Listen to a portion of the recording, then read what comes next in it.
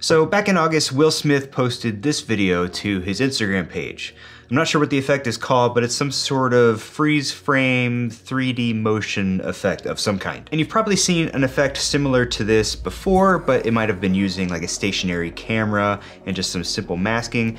This one adds a level of complexity because it involves some camera movement. Well, in this video, I'm going to show you exactly how to recreate that effect right after this.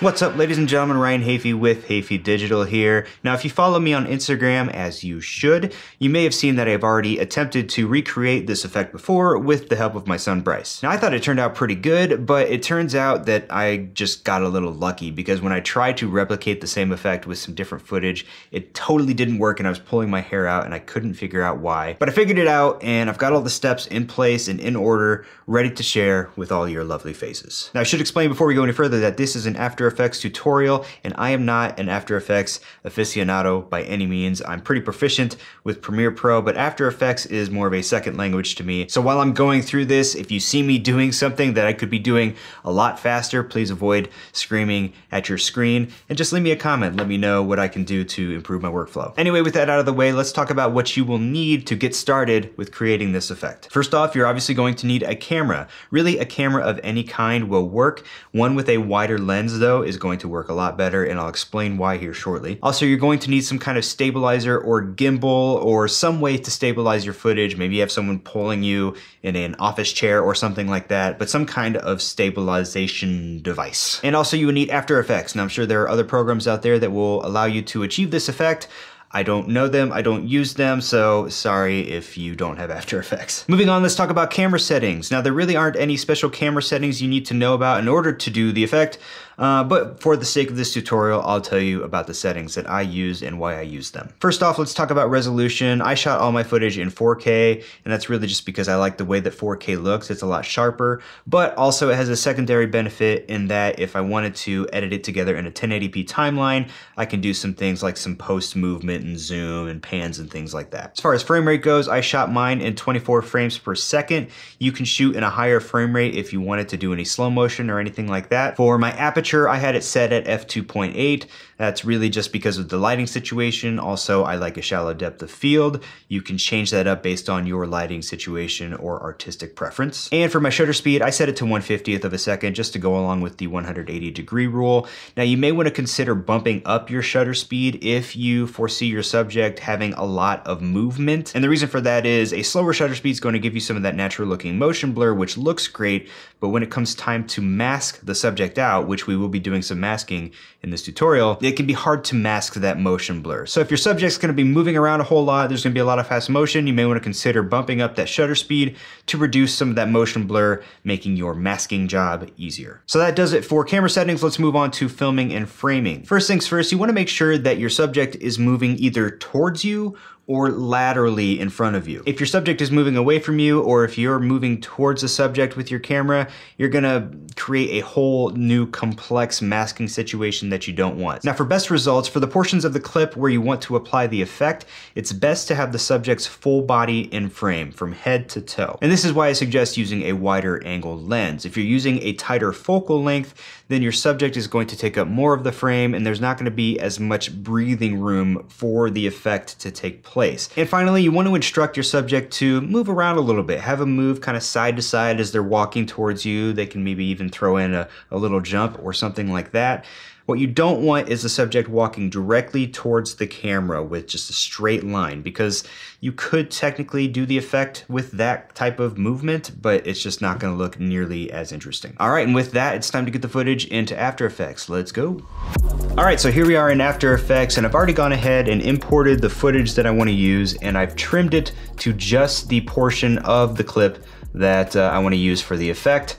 This is a 4K clip, so it's going to script through kind of slow, especially in After Effects, Bear with me there. But this is kind of what that looks like. So what I want to do is come over here, grab the clip and drag it onto the new composition icon there. This will create a new composition that matches the settings of the footage itself, so 4K at 24 frames a second. And the first thing I want to do is scrub through the footage to find the locations where I want the effect to take place. Now when I was filming my wife, I directed her to kind of walk to certain locations, stop, do a quick pose, move over to the next location, do the same thing again. And this is actually why I went with a shutter speed of 1/50th as opposed to bumping up my shutter speed, because when she walks to those locations and stops, I'm not having to worry about any motion blur because there's no motion in the scene. Plus it's gonna make it easier for me to pick the points where I want the effect to take place. So I'm gonna scrub through here. I think the first point was right about where she settles in. Fierce, right there. So what I want to do here with the cursor on the position where I want the first effect to take place, I'm going to hit the asterisk key on the number pad. And that's just going to create a marker there so I know exactly where it is. If you don't have a number pad, what you can do is go up to, I believe it's Layer, Markers, Add Marker, and that'll put a marker right there on the clip for you. And I'm going to repeat this 2 more times. Let's go over here, about right there, add another marker. And finally, we'll go, let's see, I think there was one about right here. We'll do like right there. One last marker. Perfect. Next thing we need to do is click on the clip and we're going to hit Control or Command C, and then we're going to hit Control or Command V once for each marker. So basically I want to duplicate this clip 3 times. Then I'm going to bring the cursor back to the first marker point here, and I'm going to go down to this first duplicated clip. I'm going to right click on it and I'm going to go to Pre-Compose. I'm going to give it a name. In this case, I'll call it Marker 1. And we're just going to refer to this pre-comp as Marker 1 going forward. And we'll do the same for the other 2, Marker 2, Marker 3, just to make things easier. Hit OK.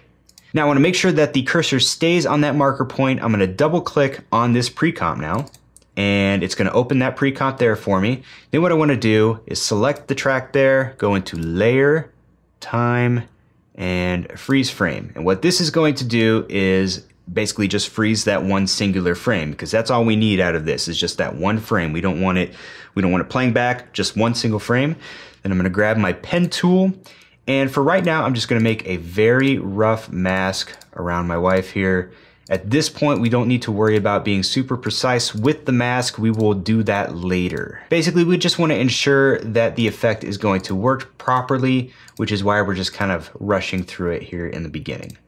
All right, so now we've got our mask. What we want to do now is go back to the original composition here, and then you just need to duplicate that process 2 more times, once for each of the duplicated clips.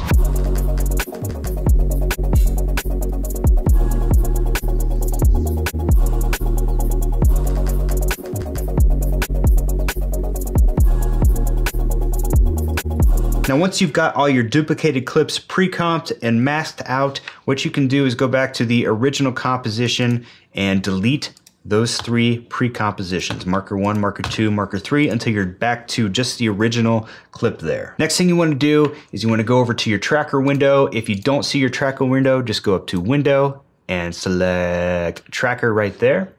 And with the clip, the original clip selected, go ahead and click Track Camera. Now what this is going to do is basically analyze the entire clip in 3D space. So it's going to go through, analyze the clip, and put a bunch of little tracking points in there that basically makes a 3D model of the entire clip with the camera movement and everything. And depending on the speed of your computer and the length of the clip, this can take a few minutes. Looks like it's going to take about 5 minutes for me. So I'm going to go take a little break.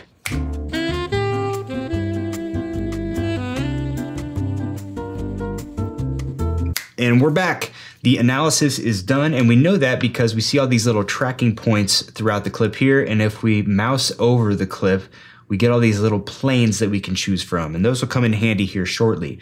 What we want to do now is go up to the Effect Controls panel under the 3D Camera Tracker and click Create Camera, and that's going to add the 3D camera right there in the timeline. You won't really need to do anything with that, but that does need to be there. Now let's bring the cursor back to the first marker here. Now we know this is where the first point of the effect is going to take place. And again, we want to go up there to the Effect Controls panel, select that 3D Camera Tracker so that you start to see all these tracking points.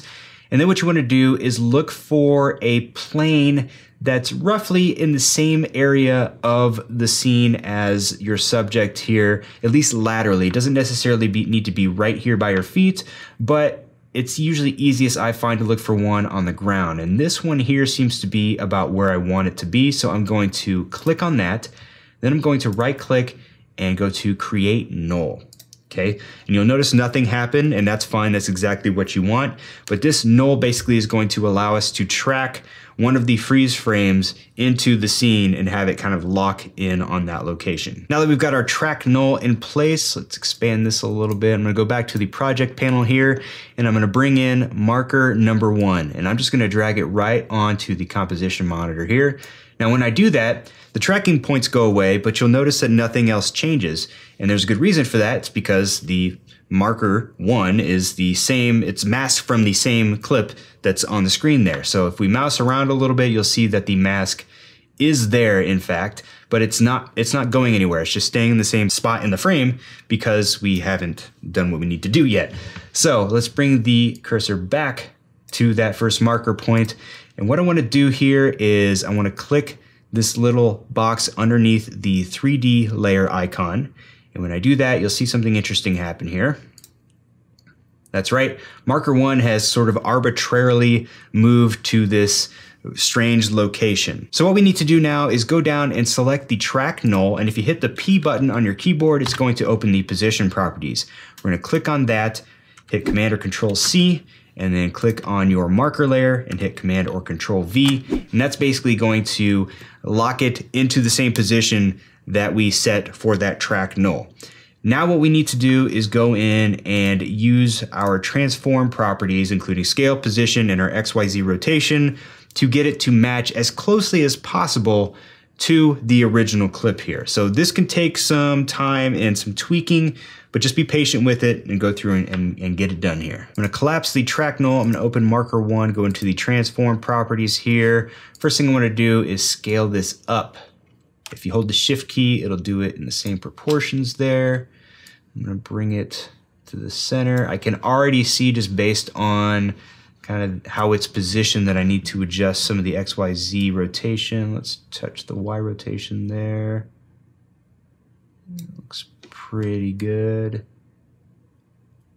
Get into place. You can kind of use these little guides there.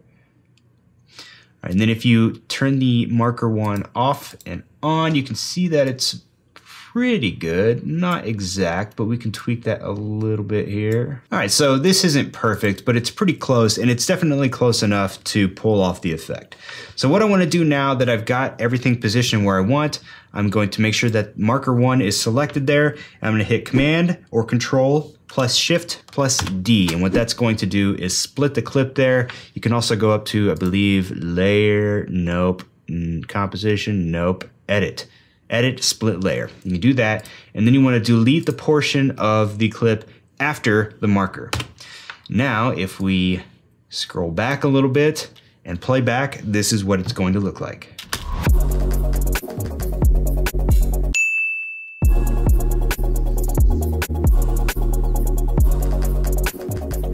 Pretty cool, huh? Now remember, the mask isn't gonna look perfect yet. We can go back in later and refine that a little bit. So it's gonna look like it has some sharp edges and things like that. But at least you can see now that the effect is working. And now all we need to do is repeat these last few steps for the remaining 2 markers, and we'll be on our way. So let's go to marker 2 here. So we'll put the cursor on the second marker there, select the, go up to our effect controls panel, make sure we have the 3D camera tracker selected. This one here. So I'm gonna click that marker again. We're gonna right click to make this a 3D object. So we're going to click this check box. Now we have a new track.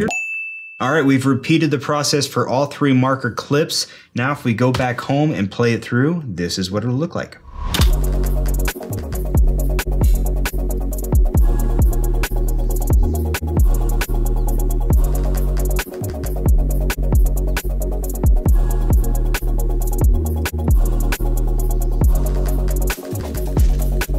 And we're most of the way home. All that's left to do now is to go into each of the markers And let's see, let's go into the first one here. And we just need to touch up our mask. So you can go in here and any changes that you make on this mask here will be reflected in the final composition. Granted, it is a little time consuming, but just be patient with it. Take some time, really get those masks looking good, and the effect will be seamless. You can throw on a color grade if you feel so inclined, and as long as you've gone through and cleaned up your masks, this is what your final effect will look like.